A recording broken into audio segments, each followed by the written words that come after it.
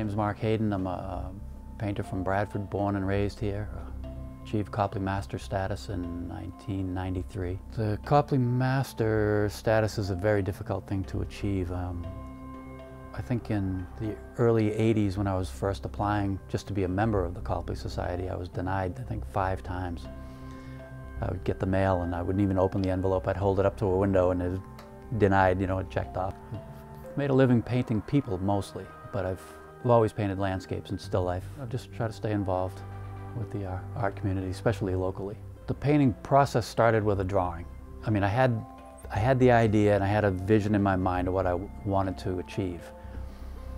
Started by going down to the river across from the Buttonwoods Haverhill Historical Society building down on the trail. You feel like you're right on the river, you feel like you're in a boat, but it's this great trail that runs along the river.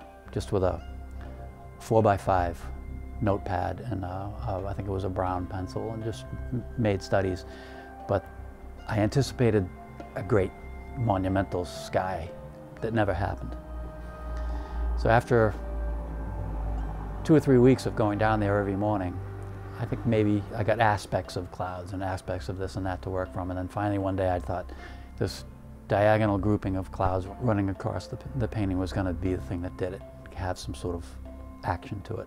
I would notice architecture or reflections or some sort of thing and try to envision what the effect of a great cloud pattern would have on the river.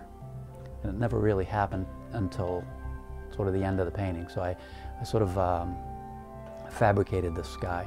Usually I don't think about titles until I have it in a show or some sort of thing, but a great title I thought came to be suggested to me, called The Heart of the Valley. I thought that Basilier Bridge, the atmosphere, everything sort of leading toward, was a great title. I think the buildings, the way I approached the shapes of the buildings was sort of a shorthand kind of thing, because I wanted the atmosphere, clouds and the water, to really be the subject of the painting. River is the first thing I think of when I think of Haverhill.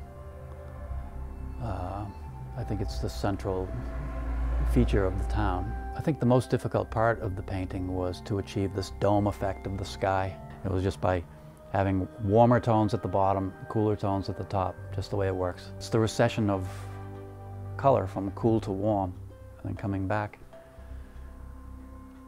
It's not an easy thing to achieve, and sometimes I have to fool myself. I would stop for the day and head for the door like I was going to finish and look back one more time, and so anything that jumped out would have to be addressed. The river, the bridge, the atmosphere, I think it sort of just opens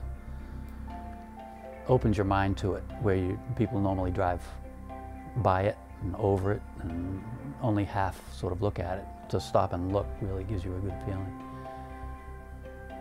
So I just wanted to share that. That's what artists do, is notice things that people are too busy to notice, I guess. Do you sometimes misspell it? I've misspelled it. I think I misspelled it here.